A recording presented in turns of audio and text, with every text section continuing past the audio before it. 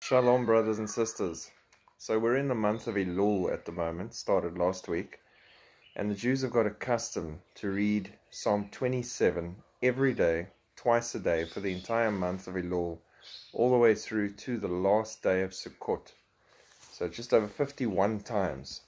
And I think it's a really precious psalm, and I think it speaks a lot to us who are waiting on our King to come and fetch us. So I'd like to read that with you this morning. Psalm 27. The Lord is my light and my salvation. Whom shall I fear? The Lord is the strength of my life. Of whom shall I be afraid? When the wicked come against me to eat up my flesh, my enemies and foes, they stumbled and fell. Though an army may encamp against me, my heart shall not fear. Though war may rise against me, in this I will be confident.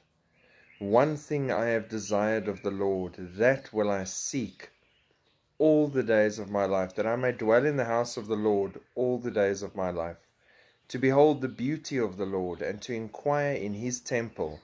For in the time of trouble he shall hide me in his pavilion. In the secret place of his tabernacle he shall hide me. He shall set me high upon a rock. And now my head shall be lifted up above my enemies all around me. Therefore I will offer sacrifices of joy in his tabernacle. I will sing, yes, I will sing praises to the Lord. Hear, O Lord, when I cry with my voice. Have mercy also upon me and answer me. When you said, seek my face, my heart said to you, your face, Lord, I will seek. Do not hide your face from me. Do not turn your servant away in anger. You have been my help. Do not leave me nor forsake me, O God of my salvation. When my father and my mother forsake me, then the Lord will take care of me.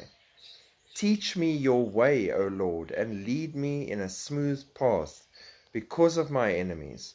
Do not deliver me to the will of my adversaries, for false witnesses have risen against me, and such as breathe out violence. I would have lost heart unless I had believed that I would see the goodness of the Lord in the land of the living. Wait on the Lord, be of good courage, and he shall strengthen your heart. Wait, I say, on the Lord. What an amazing, precious psalm to be reading twice a day for the entire month of Elul. The harvest of the wheat taking place, the king is in the field preparing to harvest and gathering everything in. And here we're saying, wait on the Lord. Watch for his return. How precious is that? Wait, I say, on the Lord.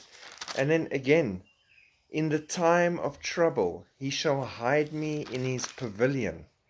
In the secret place of his tabernacle, he shall hide me.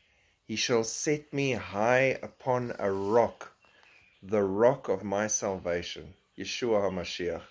He's coming to fetch us. He's going to hide us. He's going to keep us. Until that moment happens, we will wait, I tell you. We will wait on the Lord. Go read this psalm. Spend some time with the Holy Spirit. Worship your God. Grow deeper in your affection and your love for him every day. Have an amazing day regardless of what the enemy's got planned. God bless and shalom.